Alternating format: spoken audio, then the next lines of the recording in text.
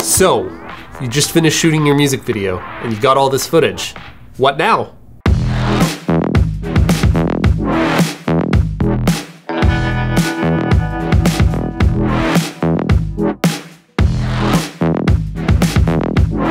Hey guys, welcome to the Filmora music video series. My name's Johnny, and today we're going to be taking a look at how to back up and organize your files, just like we did for the music video for Blau's song Tokyo.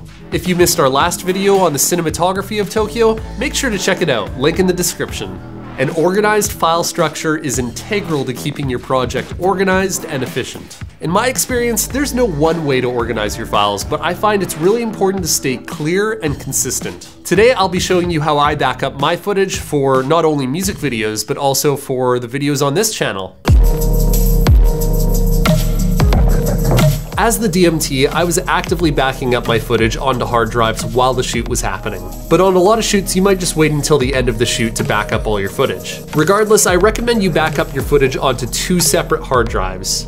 This could be 2 external drives like this, or it could also be 1 hard drive and your computer's internal hard drive, as long as there's 2 different places where your footage rests. So let's say we're backing up our footage and this is our first card. Let's plug it into the computer and get started. I typically do all of my video projects under one project folder.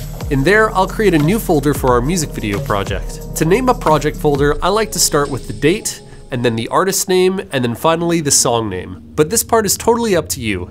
Let's say today is February 1st, 2020. Let's name our project 2020, which is the year, -02, which is the month, -01, which is the date, _Blau, which is our artist name, and _Tokyo, which is the name of the song. Now we can easily see all of our projects organized by date if we're in list view and we sort them by name. So in that folder, let's create another folder called 01 Media. You don't need to put a number here, but I like it because it allows me to always have my folders display in the same order. Next, in the media folder, let's create another folder called 01 Footage, and one called 02 Audio. We didn't record any audio for this music video, so we'd only put the artist's song in this audio folder. Now in your footage folder, you can further sort through your footage by scene, or by which card you imported footage from.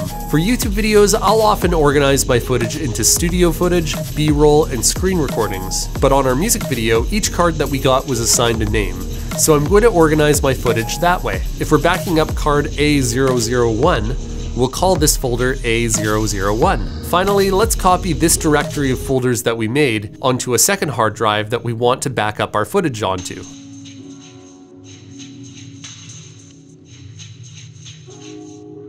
Now it's time to transfer our footage. Here's the footage from the first media card. It might be tempting to transfer your card's footage onto one hard drive and then copy the footage from that hard drive onto your second drive. However, the safest way to back up your footage is to back up your files onto the first drive and then manually back up your files from the card onto your second drive. Repeat this process for each card and then you'll have the peace of mind that your footage is safe and sound with you, the editor. So now that your footage is backed up, it's time to start organizing it. If you start creating your file structure like I did in the last part of this video, you're already most of the way there. Typically in the project's main directory, beside 01 Media, I'll create a couple more folders called 02 Project Files. This is where my Filmora Pro project files will live, and 03 Exports. This is where my exported files will go. This way, if I ever move my project from one computer to another, all I need is this main project folder. In our media folder, I'll create another folder called 03 Graphics, which is great to use if the artist supplies you with a logo or you create any graphics yourself. So now we should be set to open our video editing software, in my case, Filmora Pro. Let's click Create New Project, and before everything else, I'll save this project using the artist, song, and edit names. Though once again, how you name your project files are totally up to you. I'll save it in the 02 Project Files folder, which I mentioned earlier, and then we can start importing our footage.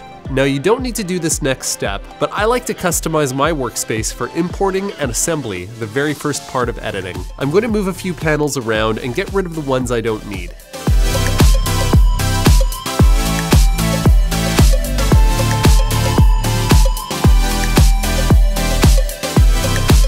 Then I'll go to Window, Workspaces, Save Workspace, and save it as a new workspace. So it's a little bit of work, but I recommend recreating the file structure you used within your media folder. So I'll create my footage, audio, and graphics folders, and import my files into each of these.